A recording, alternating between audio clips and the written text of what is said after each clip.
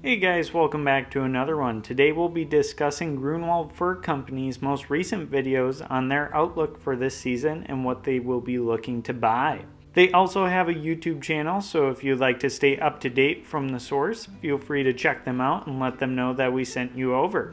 GFW for short is a fur buying company that sends trucks across many states to buy furs from trappers and hunters. If you are interested in selling to them, check out their routes on their website or reach out to them if you have a large amount for sale. To start off, we will be going over their beaver update. As of right now, they are buying beaver with no inventory remaining in their warehouses, which has not happened in a very long time. This is good news for trappers as it's showing at least one animal is moving at a steady pace still. They do buy green or dried. They have no preference, but it will be a price difference with green beaver, their top being $20, whereas stretched and dried beavers would be more. Otter is stable at this time and something they can move as well, so be sure to go out and get some of those. Muskrats at this time are still up in the air, however, with many of the countries that are buying still being under a portion of lockdown, so that buying quantity has gone down. Bobcats have been sold out as well, and they will be looking for all bobcats from most parts of the country.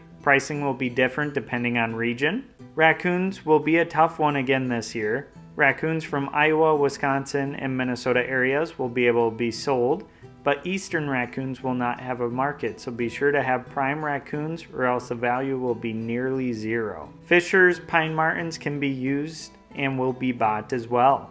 Next up is foxes. They will be buying them, but the direction for them is not yet certain, so quantities are not known. If you guys enjoyed these types of videos, let us know by hitting that like and subscribe button. It helps out the channel and allows us to make more videos for all of you.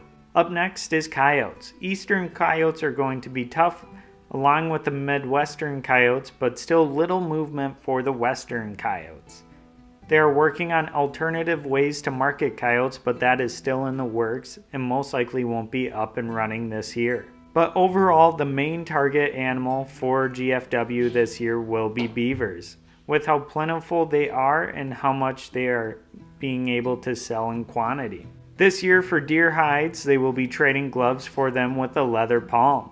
They are only buying deer hides in the Midwest. As of right now, this is the information that we've gathered for you guys. And if you are watching the week that this has come out, we do have a giveaway running, so be sure to check out that video for a chance to win. Thank you guys for watching, and we'll catch you on the next one.